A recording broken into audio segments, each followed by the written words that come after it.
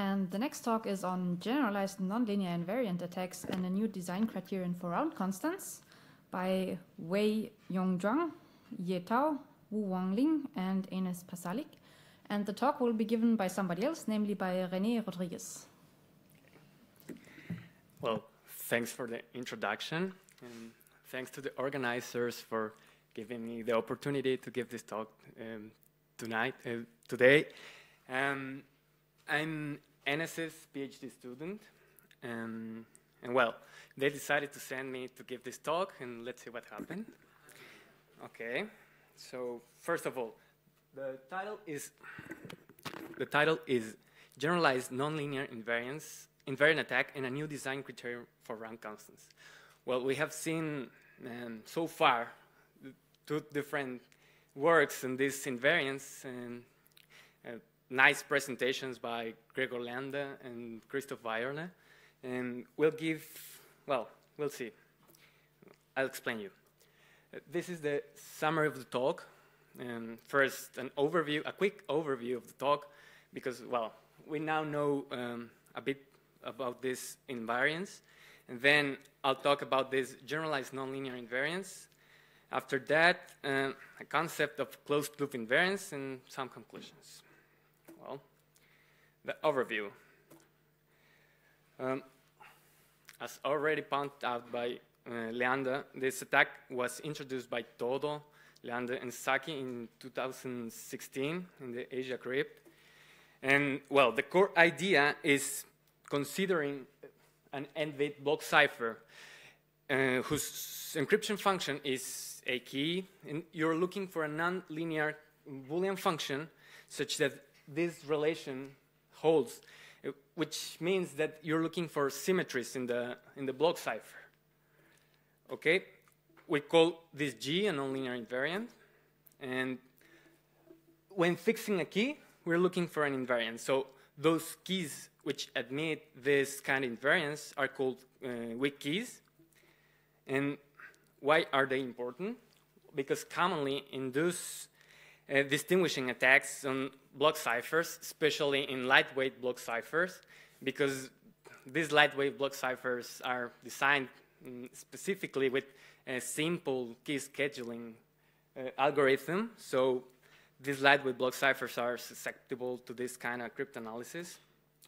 And, well, this is an example of a nonlinear function defined like this. And if the point here is that if the addition of the key and after that the rank constants, in certain cases you can have this relation, for instance, and you'll have an invariant. But some cases, well, it doesn't work that well, and we'll see how to use this to generalize this invariance. There are some vulnerable lightweight block ciphers already mentioned before, and this is print cipher, ice cream, Robin, Zorro, Midori 64, ice cream, scream, Midori 64 again, and, well, it's kind of vulnerable, this Midori 64, and Simpera, Haraka, and Orcs, and different other works that probably I'm missing here. And after that, Weierle, Canto, Leander, and Rotella proved in 2017, and, well, they studied certain structural properties of the linear layer to protect the block cipher and to this kind of attacks. And, well, this is the main theorem of the work, and it says that if you have an invariant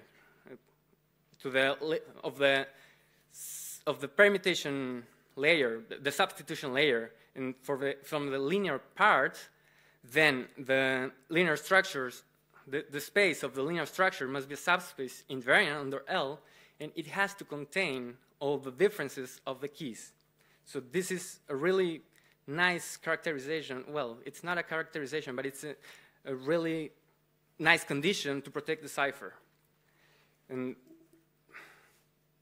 well, also, this WLS is the minimal L invariant subspace contained in Z. So as this is as the linear structure space is invariant under L and it contains all the differences, then this set must be contained in the linear structures of an invariant. So as mentioned before, if we have a large dimension of this space, then the only possible invariance will be trivial. Okay, I think this is the result. And in some other cases, when you have the difference of the total space with respect to this space, they found certain structure of the S layer which allows you to protect the ciphers again, and, well, using certain cosets and so on. But they prove that those three lightweight ciphers are resistant against this kind of invariant attacks. Okay, so this nonlinear invariant attacks can lead not only to a distinguishing attack, but also you can have different kind of attacks under different scenarios or different modes of operation, and it depends exactly on the cipher and the mode. And two natural questions arising here are if there are more attacks similar to this, and how can we protect the ciphers against them? Just a moment ago, Mayarle did, presented a work in which there's a unified framework to probably protect the ciphers. But, okay, the goal of the paper is to provide useful generalization of these invariants. And it's, of course, as Gregor mentioned before, this generalization has to be useful because you need to have a target, something to attack, because otherwise are just theoretical contributions. And that's the main goal of the paper, to provide these generalizations and to give some targets. So the main idea is pretty straightforward. It's the same idea. You look for a nonlinear Boolean function, but you also look for a pair of vectors, which in this equation has to hold. And it's like you're just looking for an invariant of the whole encryption algorithm, but linear shifts of the encryption algorithm. So those are called generalized nonlinear invariants, and we denote the set of those invariants with UF A1, A2, and oh, I think I can use this. Okay. So in the tags performed by Gregor Leander, you have to have certain relation with the rank constants in the linear part of the invariance in order to extend the tag to the whole cipher. But here, so here in the generalized nonlinear invariant attack, you also need to have under certain circumstances, you can apply the tag. And those are the circumstances that you need in order to perform the tag. So I won't explain this too much.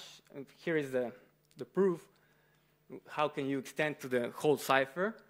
So, well, you just do some technical details here, which I'll skip. But the main idea is the same as before. Just this allows you, the linear relation with this allows you to expand and to go forward to the next round. And under the key assumption, the weak key assumption scenario, you can extend to the whole cipher and then recover this equation for the plain text and the cipher text, and you can perform a distinguishing attack. Okay, this is the second case, and it's pretty much the same. And after that, you can perform a distinguishing attack using this generalized nonlinear invariant attack, this nonlinear invariance, and well, just it's important. Well, at the end, So the standard procedure is as follows. You're looking for invariance of the whole round, but this is the complexity of looking for those invariants is really hard. It's like impossible if n grows bigger. So the main point is to find invariance for the components of the round function. For instance, you start with an invariant for the S box, and then you extend it to the X box layer, and then under certain circumstances you can extend it to an invariant of the L layer, and then you can perform. Then you have an invariant of the S layer, an invariant of the L layer, and then you have an invariant for the whole round. And well, this is one technical property that you have that in the paper of Leander, in the classic attack of invariant attack, you have this property. If L can be viewed as an orthogonal matrix and the degree, and you have a quadratic nonlinear invariant, then you can extend it to an invariant of the linear layer. So this generalized nonlinear invariant, as their name suggests, is that indeed you can have this also for this kind of invariance. So you can extend them to the SVOX layer in the same fashion as the classic ones. And also, if we're here working with the SPN network under this assumption, and if the linear layer, well, the linear function is an orthogonal matrix, then under the assumption of quadratic invariance, you also have the generalized nonlinear invariance can be extended to the whole round function. And, well, the natural question is, are generalized invariants useful? And in the paper, they proved that they lead to an efficient distinguishing attack on ice cream, obviously under the weak key assumption. And those weak keys are different from the works before. That's the important thing, because otherwise they're just classical invariants. And but here is the point: is that generalized nonlinear invariants are just translates of standard invariants. So in order to protect this, the block cipher, you need also to extinguish all the invariants for the translations of the S-box.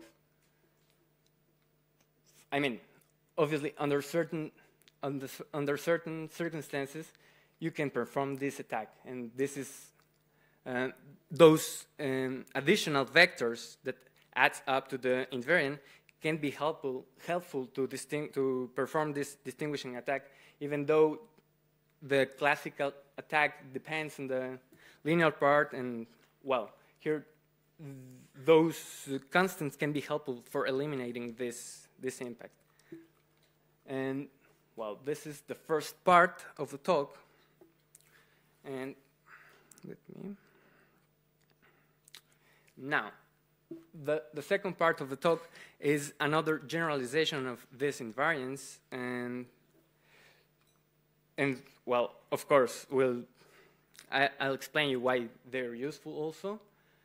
And as mentioned before in the paper of, I will call it BCLR for reducing time, the question is if this criterion is optimal.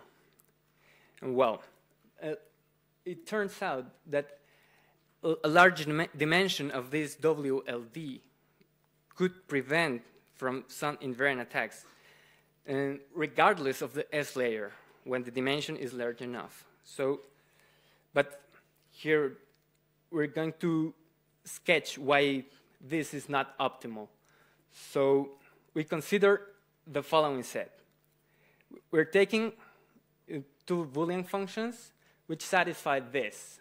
It's like an invariant but alternating. So you need that G1 and G2 satisfy this, and G2 and G1 are constants in the input and the output. So it's a really straightforward generalization of the classical invariance. And we can prove that they form a linear subspace. And also, for every invariant, every standard invariant, this is trivial, the GG, the diagonal is on this subspace. And of course, also you have the invariant and the complement are here in the same space.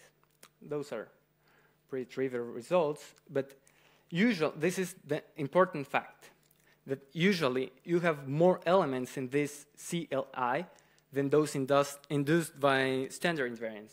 So you can have more than this diagonal and this complement thing. So as a proof of the efficiency of this CLIS invariant attack, the authors of the paper provided a slightly modified version of Midori 64, and I'll explain you a little bit quickly how Midori 64 works. And it uses an SPN structure, so it uses SVOX layer, linear layer, and adding constants and constant rounds. And the key schedule, we'll go through it in a second. And we perform here in the S layer, we perform a subcell, which is a permutation, and this is a shuffle cell, and then a max column, which is part of the linear layer, and then adding the constants, and well, this is more or less the structure of Midori. And the variant of Midori, it's the same round function, just the key schedule is a bit modified. This is just the selection of round constants. It's a bit different. Well, you just need to satisfy this property, and other round constants can be selected randomly. So it's just a bit modified version of Midori 64. Okay, so by using computer simulations, they found that those two functions are a closed loop invariant for Midori 64, for this version of Midori 64. And using the same ideas as before, we can extend them to a closed loop invariant of the whole cipher. And the important thing is that they can be used to perform a distinguishing attack to Midori 64, to this variant of Midori 64. And well, here, even though the degree of G1 is 2 and the degree of G2 is 1, we can still do something. It's not that restrictive here in the CLI attack. So this gives rise to distinguishing attack, as mentioned. But even though we have the dimension of this WLD is large, which means that the criterion of BCLR is not optimal at all. I mean, under this new framework of attacks. So here's a bit of explanation why the rank keys repeat just each second round, and you can prove that this has dimension 64. So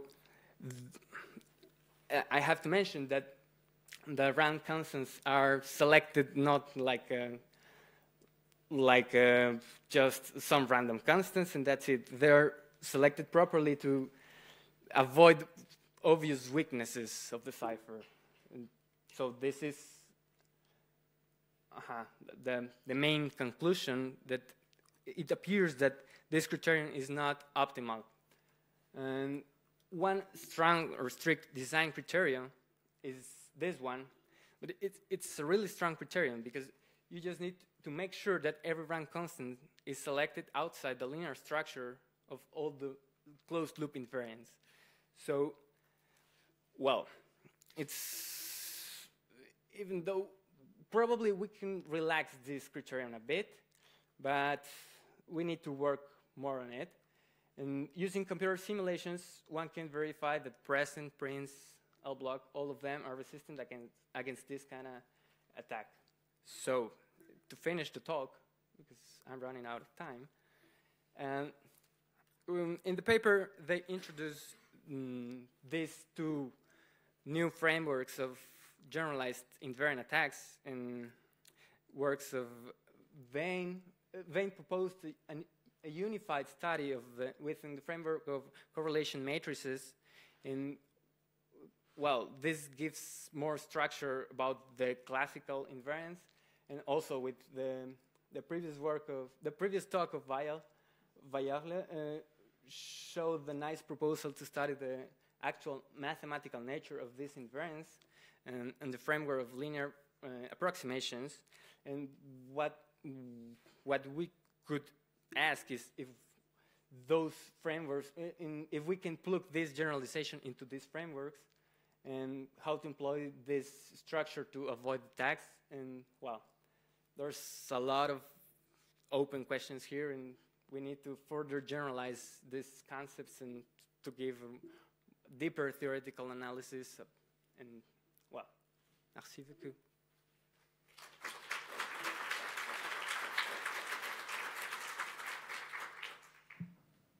Do you have some questions for René?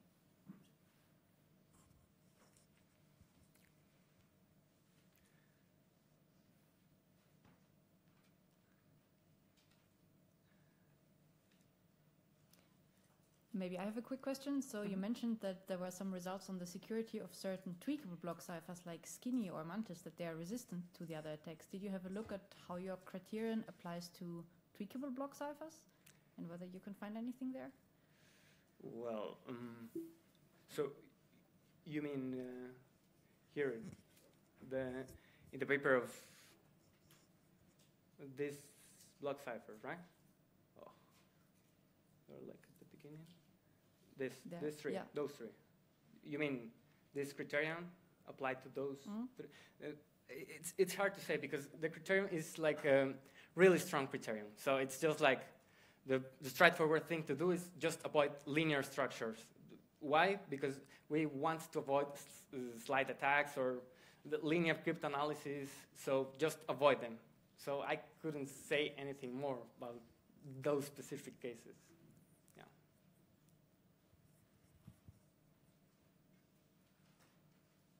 Okay, then thanks again. Okay, thank you.